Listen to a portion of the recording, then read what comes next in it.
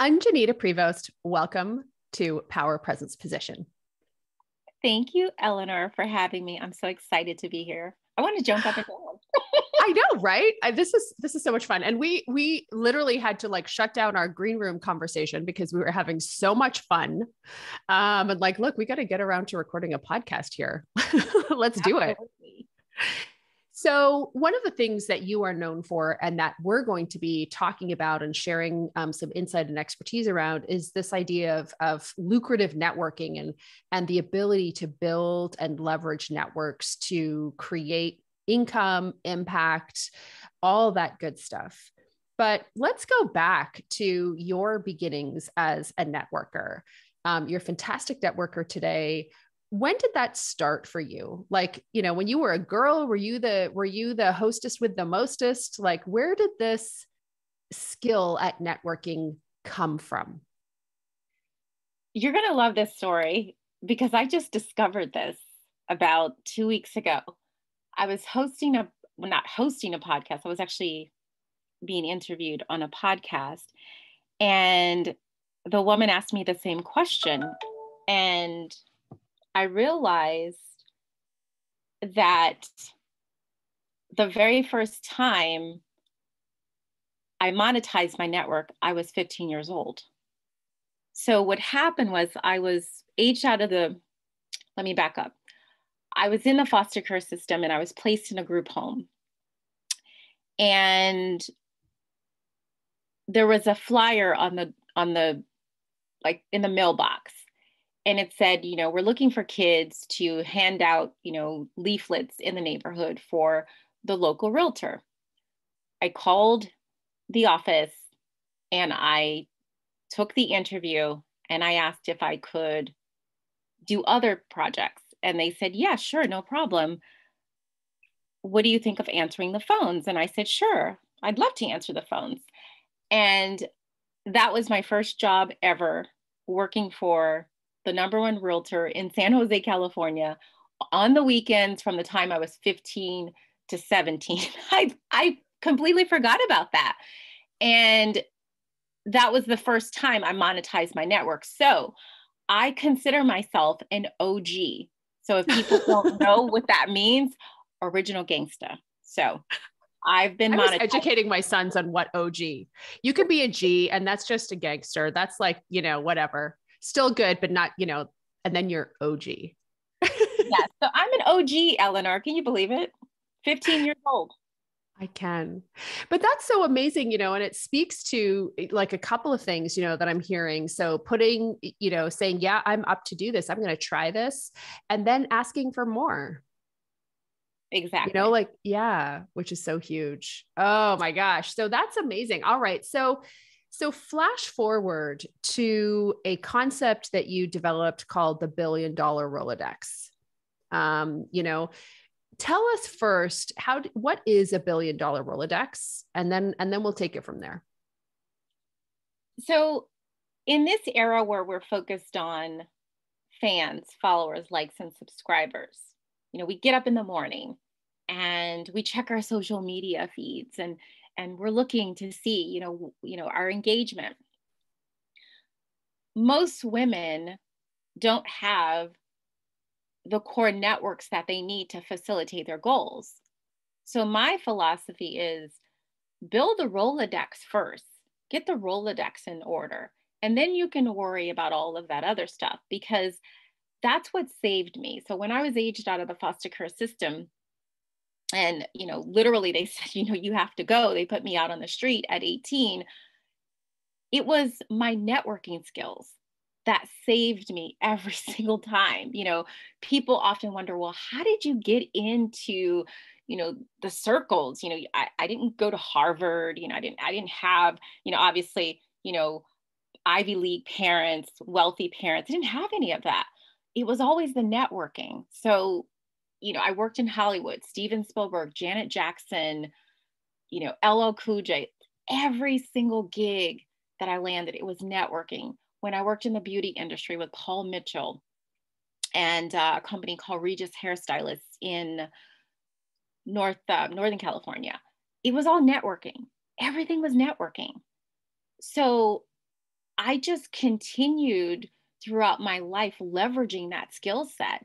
But when social media sort of was born, I didn't let it go. And I think it's one of the reasons why I have this confidence about social media, where a lot of women are insecure because they don't have high metrics. And I've had women metric shame me, and they'll say, "Oh, well, you don't have, high metrics." And I say, "Well, I make a lot of money. I have monetization." Okay. That's right. I have monetization metrics. Okay. Okay. I'll peg my metrics against your metrics any day. Exactly. Exactly. So for me, I think that we need to go back to that, and we need to free ourselves from this obsession. I mean, I'm literally recording a podcast. It's called compulsive popularity disorder, because it's just too crazy. And you often talk about the gender equity gap, but there's a gender network gap. And Yeah. if we want to fill the gender network gap, I highly, highly, highly recommend every woman forge a $1 billion Rolodex. So there's so much embedded in what you just said. And I can remember back when I was a journalist and I was writing an article about why women don't get access to capital, venture capital. And of course, this has been a conversation that's been going on forever. And I can remember interviewing this woman. Her name was Lisa Ewing, and she was like the head of innovation at the Ewing Kauffman Foundation, which is one of the largest at the time. I'm not sure if it still is, was like the largest private foundation in the United States. And it had a real focus on innovation and entrepreneurship. So I was talking to her about this, and she was like, quite simply, it's a lack of access. And specifically for women, a lack of access to networks, to the people. And so I love what you're saying, this idea of a network gap. It's really profound because it's legit. Do you actually have the connections? And I think, what you're highlighting here is this idea that, now we're sort of obsessed with social media and followers and fans. And guys, for those of you who have big social media followings, and we're sort of joking around here, but we're not trying to shame that in any way. That's great. But it's a different type of asset than the core networks that you're talking about. And wouldn't it be amazing if we all had both? If we did have that subscriber base, but we also had those core networks, which I personally believe is where the real money is. Exactly. And I'm glad that you touched on that, because oftentimes social media influencers will say, "Oh, you're just saying that because you don't have, hundreds of thousands of fans, followers, etc." But I actually have a fairly large community of 17,000 women on LinkedIn. I have one of the biggest, women's networks on LinkedIn. But my focus is not the 17,000. My focus is actually the 25% conversion rate on the 17,000. And that's what I like women to focus on. It's the net impact of those numbers, because, telling everyone I have 17,000, that doesn't mean anything. But let me break it down. 20% landed on my email list. Another 10% became clients. Like, that's more important. Yeah. And I just think sort of energetically too, I can totally relate to what you're talking about. I remember having this kind of shift, this shift personally, which was, earlier in my business, I was obsessed, because I thought I needed to be, I was obsessed with this idea of quote unquote building my audience, and like what that really equated to was getting exposure, making sure that people knew about me, building followers, subscribers, all of that. And I'm not saying that's not important. I'm a pragmatic person, as is Ungenita. So we do understand that that is a dimension that we want to be paying attention to. Are we known? Are we able to get out to the people who need to hear about us? But what I will say is, every time I focused on that, there was a feeling around it that felt quite hollow. And when I really sort of thought through instead at building an actual relationship, one person at a time. So for me, it's like building a relationship, one reader at a time and one listener at a time, and actually having a relationship. And it's weird because you're kind of I'm like having these relationships with people that I can't see, but that energy and focus, no, I'm going to build the actual relationships. And that changed everything. And I think people feel it, and you start to, the trust is there, you're attracting the right people. So I can totally relate to what you're saying there. And it's the social capital, not the social media metrics. I think that's the problem, because we've moved away from, the social capital. We don't really have a understanding of that, which is what I teach women how to build, is the social capital, and invest in people, because relationships mature at different times. You can't like meet someone today and expect them to pay you for your products or services. Yeah, And that's totally. the problem with social. Everything is now, today. It has to Yeah, happen.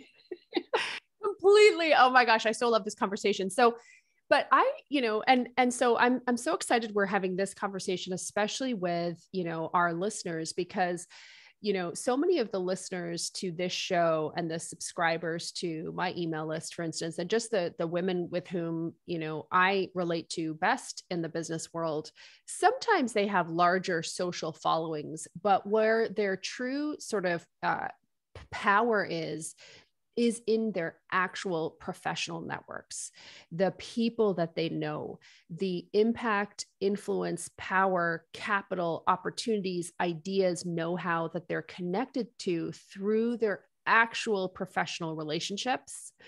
So, I'll have people sometimes who I'm working with, and they're like, I need to get this lead magnet. I have to build up my Instagram following. And I'm like, girlfriend, you were a chief, you spent 10 years as the chief HR officer in this massive organization. You are so well connected. That's where your power is. What are you doing trying to like court followers on Instagram? Who cares? You have a major money network. But sometimes people, they aren't sort of making that connection when they get into the world of marketing and business. Why do you think that connection, like, have you seen that phenomenon yourself All the time. in your work? Yeah. All the time. Because again, we're programmed, right, to go online, go to our social media pages, and chase fans, followers, and likes. We're just programmed to do that, and we don't look and see what we have available. And that's really what this is about. It's leveraging the networks that you already have and continuing to build the social capital. Now, if you want to go out and do all those other things, that's fine. I love Instagram. I love posting stories on Instagram. But let's get back to the net impact. Are you making money? Are you able to pay your bills? Like that's, I think you shared this in one of your articles, likes don't pay the bill. I know. Thank God. Thank God. Right, exactly.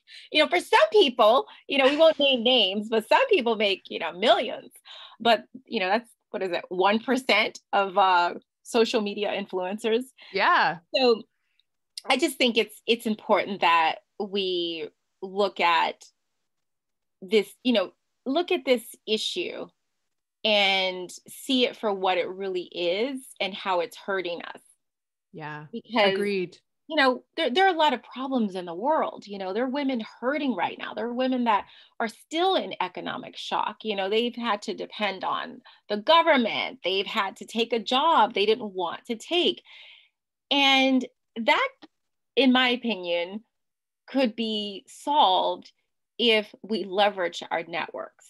Yes. So, I'm going to, and we're going to get in a moment to, your concept and theory and work around this idea of feminine principles of networking. But I was having a conversation recently. I don't think, this is an area of just kind of emerging commitment for me, which is this idea of bringing more of the sort of feminine, the sacred feminine approach into how we do business. And when you think about it, when I think about feminine creative energy, right? That is really about drawing, it's about resourcefulness, and it's about drawing from what you have, in the same way that like a wave gathers energy. When you watch waves and the tremendous energy that they have, they're like drawing their energy from within themselves. And I think about what you're saying, like, look at the network you have, look at the connections that you have, rather than always this idea of this sort of hunter style mentality, which is let's get out there and just get new, and more people all the time. Again, there's a part of that that is important, where we are pragmatic, but let's also take a look at this feminine approach, which is building from what we have, leveraging from what we have, relying on the relationships that we already have to support us and nurture the business that we're building. I think it's just so huge, right? Absolutely. Yeah. So let's talk then about, this story of just this plucky, resourceful 15-year-old Ungenita monetizing the network, and the thing is, like, I've known you for a few years now. I can 100% see that whole thing going down. Like I can 100% see that situation going down, which I love. I'll totally answer the phones. Like, what more? Are there other projects that I can do? Like, just kind of finding ways. Listen, I know. Anjanita doesn't have her camera on, but yeah, it's so hilarious. Love dressing up. Yes, looking like $1 million. So, okay, so let's talk about this idea of monetizing the network. So I think point number one that we've kind of communicated in this conversation is, look, fans, followers, subscribers, that's all good, but let's not overlook where the real money is. And the hypothesis that we're putting forward is the real money is in the actual relationships, the solid connections that we have. That's where most of the economic opportunity is. And we are not looking there. And then that not looking at those relationships has been exacerbated by this influencer culture that we're creating, which is all around, building up lots of fans who will never pay you. So let's talk about there. Okay, how do we, if the real money is in the connections that we have, we're also not necessarily monetizing it. So I wanted to kind of ask you about that. How does a person monetize their network? What does that look like? What kind of tips or ideas do you have around getting people to think more about monetizing the network? Absolutely. So I'm going to piggyback on what you shared earlier regarding the feminine, because, networking is a male sport. Men sort of, invented networking. It's, the boys club. We've heard that before. And I think women struggle with networking because they lack the confidence in who they really are. And the first step to monetizing your network is being really sure of who you are and leveraging your assets. So if you walk into a room and you're not sure and you're trying to be something you're not, and it just won't work. And so that's the first step. Like, you have to have that level of confidence to magnetize people, to persuade people to, invest in you and your ideas. So that's the first step. And then the second one is powerful communication. And this is why I love Eleanor. Okay, let me just just say, this is why I love Queen Bee, because she is a stickler about communication. And I think in this social media era, we're so focused on the content, but women aren't communicating, and they don't communicate powerfully. Again, if you want to magnetize people, you have to communicate powerfully.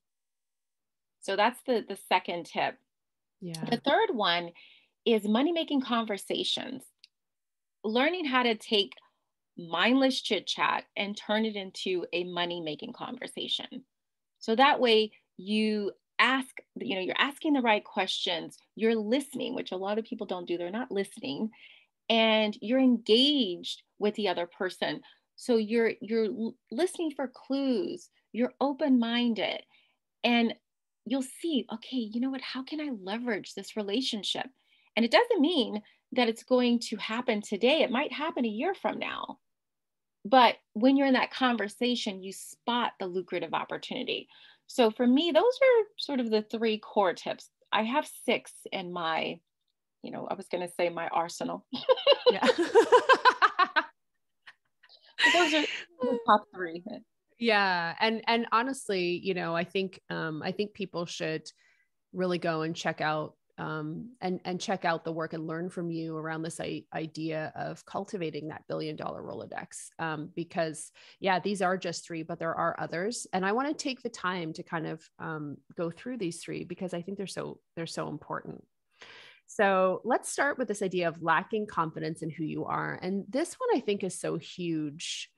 And this one is really huge. And I kind of want to take this in this other direction. So I feel like there's two different types of confidence. Like when I look at my own sort of career and evolution, I can totally see how my confidence in who I am has evolved and developed. So, I remember being in so many situations earlier in my career where I would get myself into, and I know that listeners, and you've probably experienced this yourself, you've got some skills, you've got some talents, you've got some pluck, you've got some luck, and you get yourselves into these rooms, these rooms where maybe there are some powerful people in that room. Maybe there are, people who are connected to really cool resources, or maybe you're in a room where there are potential opportunities here on the table.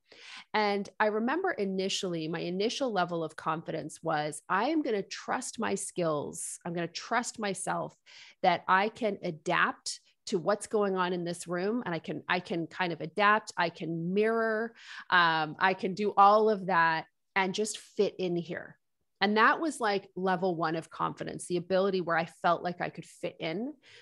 And that was great. But I also found in that kind of environment, I also found it exhausting. I started getting tired of fitting in, and I felt like fitting in was great, but I always would feel nervous. And I would also actually be kind of sweaty. Just being totally honest, like literally I was like, I had that. And that was like that was that biological reaction to feeling like I wasn't safe. Right. And what I had to learn it bothered me a lot. And I was like, why don't I feel safe? And I realized I didn't feel safe because I felt like I had to switch. I had to do like this whole context switching in order to feel like I belonged there. And so that started to change. Now I'm incapable of context switching. Like I am exactly the same everywhere. And it's funny because I'm in a lot of rooms where that's not, somebody being very straight up and blunt and direct, like me speaking in the same way I would speak here with you is the same way that I would around a boardroom table. That has been really different, but that is a different level of confidence where you feel I am who I am. Yep. I'm totally worthy of being here, and I'm going to show up in this way. Yep. Can you relate to that? Like, do you think other women deal with that situation of like that level one confidence? I feel like I can't be who I am, but I'm going to be able to blend in, but you're still not being yourself. Exactly. And people talk about imposter syndrome. And I think this is, why networking doesn't work, is because you feel like you're an imposter and other people feel it. And I'll give you an example. Everyone loves this story. So I was on a Zoom, and this was a Los Angeles based event. And you know that I'm in London. So this event started, morning time in LA, but for me, it was pretty late at night. So the last session was about 10 p.m. And so we were in breakout sessions, and this was a high level event. So there were people that, like sold companies for 50 million. Like they were like, you know, celebrities, very famous people. And we were in breakout sessions. So I enter the room, and there's one man in the room, and we're waiting for 5 people to join the room, but they didn't show up. So I asked him, you know, how are you? You know, I said, you know, and tell me about you. And he said, oh, you know, I'm here because I'm coming out of the tech world and I'm starting a health business. And oh, I said, tell me about that. And he said, oh, well, I used to work as a VC. And I said, oh, so you helped raise capital? And he said, yes. And I said, how much money? And he said, 750 million. And I did the math. And I said, 750 million? And he said, yes. I said, oh, I sat up straight. I said, have you ever thought about teaching people how to raise capital? I said, it's one of the biggest issues that women face, with capital. And he was explaining to me the angel round and the seed round, and how unicorns are formed. And so I said, are you on LinkedIn? And he said, yes. And I said, okay, I'm going to connect with you on LinkedIn. Can we have a meeting? And I'd love to learn more about you. And he said, sure, no problem. I connected with him on LinkedIn, and I had 1 minute. I made sure we were, that I knew exactly who he was. And I said goodbye. And that was the end of the story. 7 minutes, $750 million VC. He's now in my Billion Dollar Rolodex. This is what I want to teach women how to do. Yeah. I didn't go to Stanford. He's, his business partner is friends with Peter Thiel. Listen. Yeah. Who is a crazy thinker. Yeah. I love, a lot of people have a lot of issues with Peter Thiel, but I get it. You might not love his politics, but you got to love his brain. So that's what I want to teach women how to do. Yeah. 7 minutes, $750 million venture capital. Yeah. And every single day. You just never know. You need to be prepared. I didn't go into, oh my gosh, I didn't go to Stanford. Oh my gosh, who am I? Oh my gosh, I didn't go into that. I treated him like everyone else. And also because, as a former journalist, I can attest, like, to ask good questions, you have to be present and you have to be very comfortable with what you know and you don't know. Yep. And not feel so it's that level of acceptance of who you are and confidence in who you are that allows you to make those connections, that allows you to ask the questions that other people would be too self-conscious to ask. It's really powerful. Okay. So that's amazing. So I love, I love that. Number one, really cultivating that deep confidence in who you are so you can show up and be present. So the second one you talked about is this idea of powerful communication. And I think you sort of shared an example of that, but when you think, if you were to take it further, what are 1 or 2 other things that you think are sort of the hallmark of powerful communication as it relates to forming a $1 billion Rolodex? The 1 minute introduction, which I call the $1 million introduction, because oftentimes women don't know how to answer the question, so what do you do? They are self-conscious, they fumble, they're insecure, and you miss opportunities. If you haven't nailed, I know some people call it the elevator pitch. If you haven't nailed your pitch, you're going to miss out on opportunities. And I remember traveling, and I would sit on the plane, and the number one question was, so where are you going? What do you do? Yes. And I would answer the question, and before you know it, they were asking me about my business. They were referring me to people, and exchanging phone numbers. I think it's underrated. So what do you do? I think we really need to focus on that and nail it, so that when you hop on a Zoom and, Mr. $750 million, by the way, I don't want people asking me for money because people are going to be like, oh, can you give me some money? Can you get me some money? Learn how to build. I can teach you how to build your $1 billion Rolodex so you can go out and leverage your network to raise capital. but you really need to hone that 1 minute because it will serve you throughout your entire life.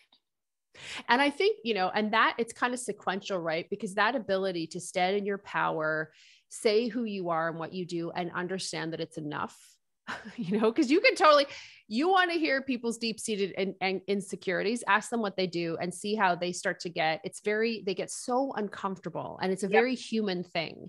But that ability, right? I think that's number one. When you truly own who you are, and accept that and feel deeply confident in that and feel safe also in who you are, and then it's like that allows the ability, okay, now it's not just the words, like, to have the words, but to just be able to state it confidently and clearly, without apologizing or stumbling. So that's like the second part, powerful communication. Okay. So let's talk about the third one, which I love: money-making conversations versus mindless chit chat. Oh, so tell me about that. Well, I think, we're great at talking, right? Women, we love talking, we love chatting, but we forget to strategize and leverage those conversations. And so for me, if I can, I love talking, but I'm always listening for an opportunity. I'm like, my ears are open. Like, I was trying to think of the cartoon character, but I can't think of it. But there's a cartoon character where the ears sort of enlarge. So I just had a flashback, but yes, I know. It's on the tip of my memory too. Is it Dumbo? Yeah. Yes, that's it. That's it. Dumbo. Okay. Exactly. See? Dumbo. But yeah, so it's listening for opportunities and then driving those conversations in a way that empowers you, but also the other person to share their resources, their ideas, referrals, introductions, that sort of thing. So I see a lot of women miss out because they don't want to pick up the phone and have a conversation. They're happy to chat, but a real conversation, and that's related to sales, because women don't like to sell. But I'll tell you one thing: if you truly learn how to network strategically and effectively, making a sale is no longer a challenge. It's not. So because the trust relationship is there. And also you've been listening. And so there's a legitimate opportunity. You're not trying to force anything. They have a genuine need that you can fulfill. Yeah. Exactly. I agree. Yeah. Exactly.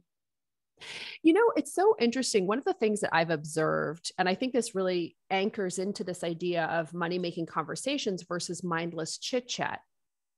Sometimes I roll my eyes, roll them hard when I hear a lot of people. Usually this is put into some form of an inspirational quote, which is memorialized for 2 seconds on Instagram or, God forbid, Pinterest. And it's something like collaboration over competition, and there's a lot of this, and there's a lot of, that women are, that we collaborate so much and all of that. And I appreciate the sentiment. And I 100% agree that for millennia, women have collaborated for our survival and to thrive, but I'm going to call BS for a moment, because in order to truly collaborate, there's always a give and take. There's the providing of support and help, whether that's emotional support, spiritual support, or practical support. Like, I'm going to make some introductions for you. And then there's the take, which is asking for the help. And after coaching so many women and, leading communities and all of that, the number one thing that I see that I think can really hold women entrepreneurs back, and I have 100% been in this category myself, is forgetting to ask for help, feeling that I'm unhelpable, feeling that, there's no way that these guys have something that I could benefit from.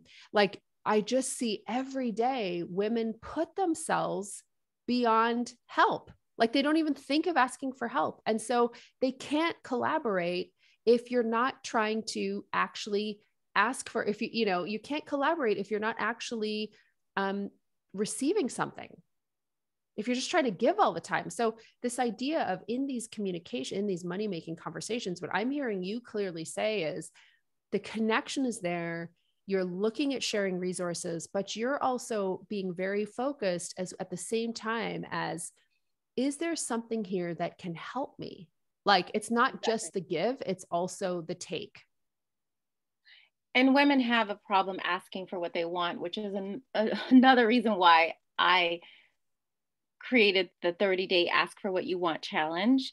And it's essentially a challenge where I get all of my clients to literally commit to 30 days, and they have to ask every day. Ask, for water, amazing. Ask for, a ride somewhere, ask to change their seat on the plane. Like every single day, you have to ask for what you want, small, medium, or large. And it exercises the asking muscle, because it's, again, one of the reasons why, we have a difficult time networking, because we're not asking.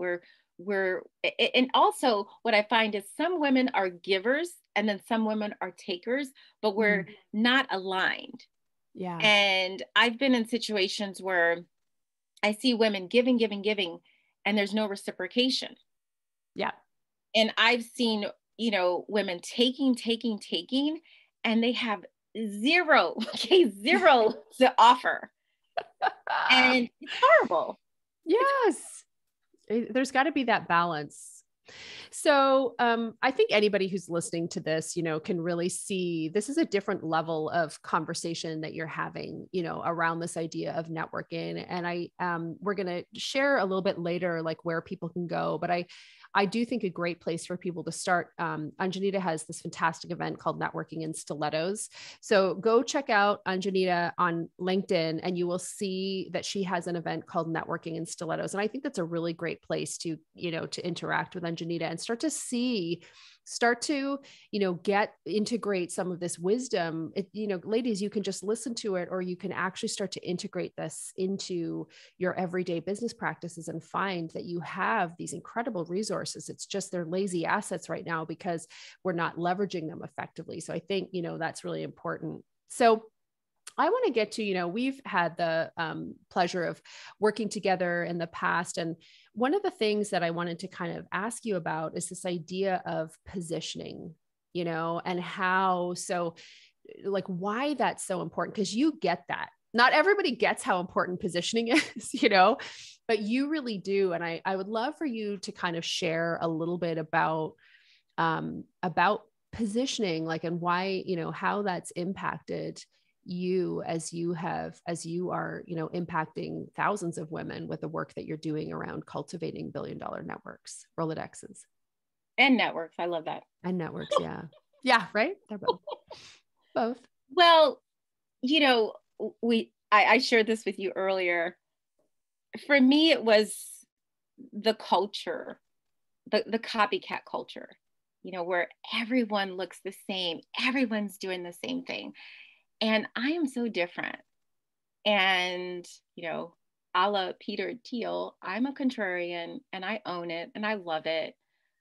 But I found myself in situations where I would hire, very successful mentors, and they tried to dumb me down. And I don't want to say I hated it, but on some level I did. And I was drawn to you because you were so unapologetic. You were brilliant in your work, and obviously your journalism background and just the way you structured your business. And I thought, okay, I want this woman to be my strategist. And, everything that I had created, that we're talking about was truly, born during that time when we started, because I launched Monetize Your Network. And I remember when we were in Nova Scotia, you brought me to Nova Scotia, by the way. You brought me to Nova Scotia. Yes, exactly. And we were proud to host you. I know. And I loved it. And I wore my tall boots and leather coats and, it was cold, but I loved it. I loved it. And also I went to the dinosaur museum, which was really cool. So- To add that. But yeah, I mean, we worked on the business. That is the business today. And it's a true reflection of who I am. And that's what I love about the work that you do, because the positioning is so important. And when you hone in on your positioning, category of one, like, it's a no-brainer. Like people can't touch you. It's irritating, because people still copy me. People still, try to do what I'm doing, but it's not easy to copy me now. Like there's a distinct brand. There's a strong worldview. Everyone knows I mean business. And I think also because I can come across as materialistic, or that this work is playful. It's not serious. But the way that it's packaged, it's rooted in substance and style. And so I'm very happy about that. I'm just so happy. I love my business. I love, where it's at. I love where it's going. I just love it. I can't thank you enough. Oh, well, and I think, and that's like, that really is, about this idea of like, a collaboration on certain parts of that business, where it's like a thought partnership, and I think that's so important. I think in working with women entrepreneurs, sometimes in this industry, in the industry that I'm in, it can be sort of like a guru student relationship. And I'm like, nobody I want to work with would ever put themselves in that position. You know what I mean? I think most of the people that I would want to work with, it's like this meeting of the minds, with us and them, and that we're kind of talking through things and thinking about things. And I see it as like a meeting of the minds, and that's the kind of work and, that I want to do, and the kind of people that we want to work with, my colleagues and I at Safi. So yeah, I love that. And I think, I think there's this other thing that really comes through in your work, which is this idea of gender equity. Like, it is about the making money. It is about the $1 billion Rolodex. But to your point of the network gap, it is addressing a really pervasive issue that impacts global gender equity, which is this network gap. So it's huge. Listen, I could talk, right? Yeah, right. I love because it's stilettos, it's glitz, it's glam. But at the end of the day, I'm solving a real world problem. And I'm an OG. And a total OG. Listen, I have so loved this conversation. I could talk to you for hours, but let's talk about where other people can talk to you for hours. Where can they go to learn more about you, and connect with you, and sort of get into your world and embrace some of this worldview that you have? Where should we send them? FemmeGlobal500.com. FemmeGlobal500.com. Love it. Ungenita, thank you so much, my friend. I so appreciate our conversation and appreciate the work you're doing. Thank you so much. I so appreciate the work that you're doing. And I just absolutely, I'm going to say it, I just absolutely love you. I love you. Thank you. Thank you. Thank you so much. It was fun.